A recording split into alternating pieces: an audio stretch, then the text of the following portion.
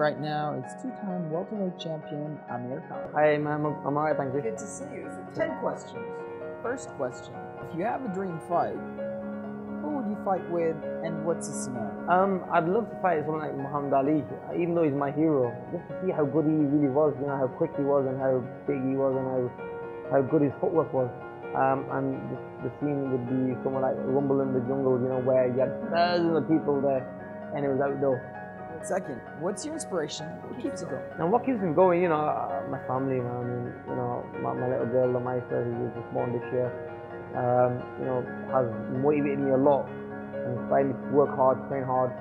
And obviously I want to be the best at what I do. I want to work hard, I want to become a champion, and a guy who's always remembered as a great champion. So that's what keeps me going. Who's your favorite fighter, aside from yourself? Favorite fighter, Muhammad Ali, and also I like the likes of like Sugar Ray Leonard and Tommy Hearns. Favorite city in the world?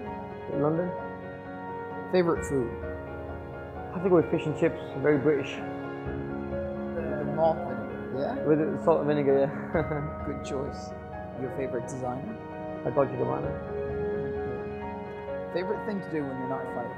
Probably eat, because obviously when you're in training and you're not fighting, you have to watch your weight and watch what you eat. So obviously I like to binge and eat what I want. How do you keep fit? I mean, you eat a lot. Yeah. Train very hard, man. Train very hard. Push myself even harder than most people. And just staying there, just train. How do you prepare for a fight? To prepare for a fight, I watch a lot of videos of my opponent. Obviously, sleep on time, eat the right food, be on a very strict diet, and just train very hard. Obviously, spar a lot as well. Have great sparring partners and stuff. But yeah, I'm a hard-working fighter, man. I mean, I love working hard and put for my patients. I always loved being a boxer, training and stuff, but I never ever thought I'd get this far. I had the dream of being in this position one day, but obviously, not knowing it comes this quick. It's come very quick to me. I mean, at the age of 17, life changed. I mean, I couldn't walk the streets no more and all that. I was only a kid still, so I missed my youth, you know, my teenage years. I missed it all because of life just changed.